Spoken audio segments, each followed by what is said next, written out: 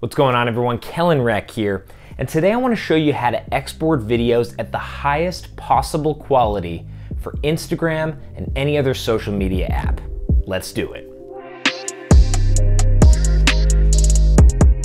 So have you ever had that problem where you upload a video to Instagram and it just doesn't look good? It's really compressed, it looks like garbage, it's not what you intended it to look like. Well, in this video, we're gonna solve that problem for you. I'm gonna show you exactly how to export a video out of Adobe Premiere Pro to give you the best looking results when you upload it to Instagram and any other social media app. So let's jump onto the computer, we'll dive into Premiere, we'll walk through an example of some of the export settings that I use when I'm uploading or when I'm exporting for social media, and hopefully this will change the way your results turn out. I think you're gonna really like how it looks. Let's jump onto the computer. So I'm here in Adobe Premiere Pro, and I have this clip of a time lapse of the city of Boston.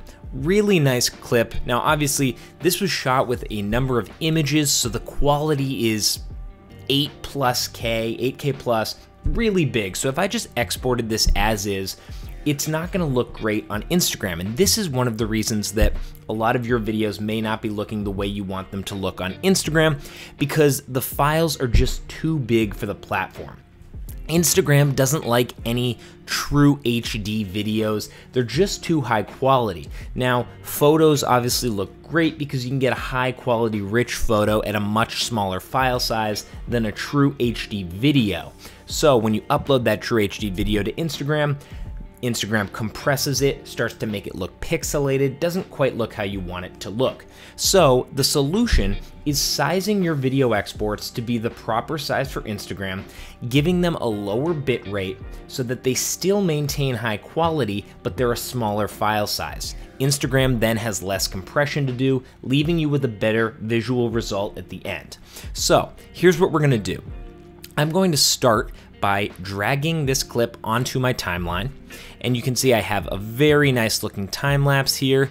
So what I'm gonna do is adjust my sequence settings. Right now the sequence is the native file size of this video. I wanna reduce that size. So I'm gonna go sequence settings, and the first thing I wanna do is have my editing mode set to custom.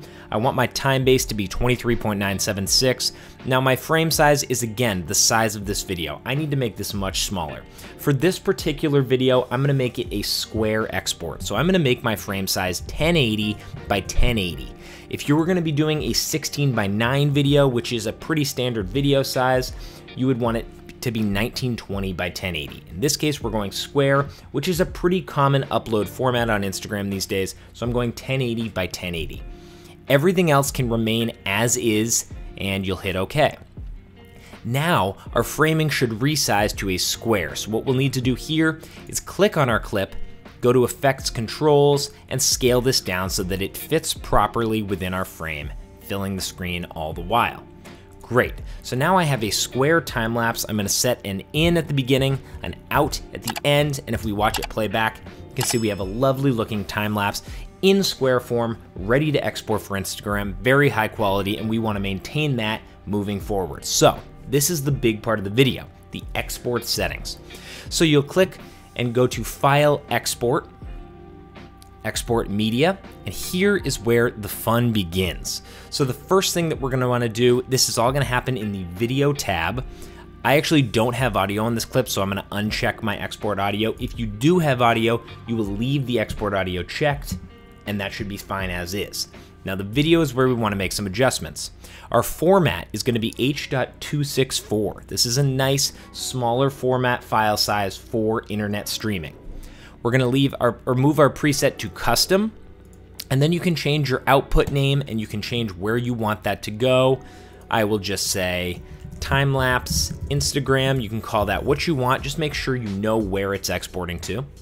We're then gonna head down to the basic video settings. Now I want my resolution to pull from the sequence settings that we made before, so I'll just check this box.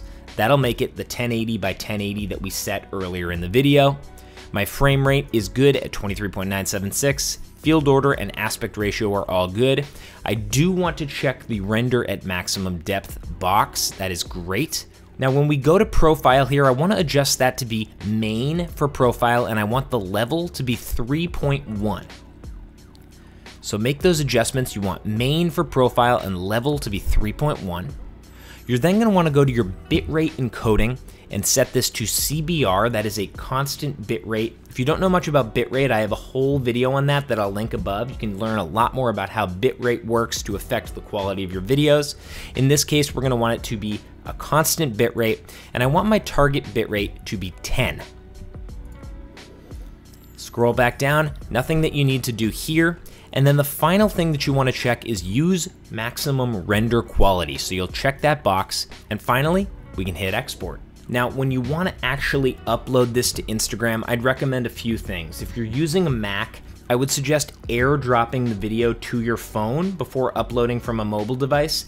If you send it to yourself via iMessage, there will be some compression. iMessage does a lot of compression when it comes to video, so you'll want to airdrop to preserve any issues there, or you could send it as a Dropbox and download it directly to your phone. Now you can see the clip that I have right here that we took. Looks very nice and clean, crisp, smooth, looks fantastic. One other option that you have to upload videos to Instagram that will preserve high quality video is actually go to the website, instagram.com, click on the IGTV tab, and click the upload button. Now this is a nice move if you have large IGTV files that you want to upload directly to the website. And this is going to be a much better way to upload these large files than it would be to do using your phone. You can come in here, you can title it, you can add your metadata, and you can go ahead and just click your file. And this is a fantastic, fantastic way. It's gonna be a much faster upload. It's going to preserve high quality detail, especially if it's one of those minute-plus videos that you can upload to IGTV. A really, really good way to use the web browser. So by doing this combination of these export settings with either the airdropping to yourself, or using the web viewer to upload, you're gonna really start to see much higher quality videos uploaded to your Instagram. Now let me show you a few of these on my account. You can see just how high the quality can be. You get some marvelous looking time lapses. You start to get really crisp video when you're doing it in this method.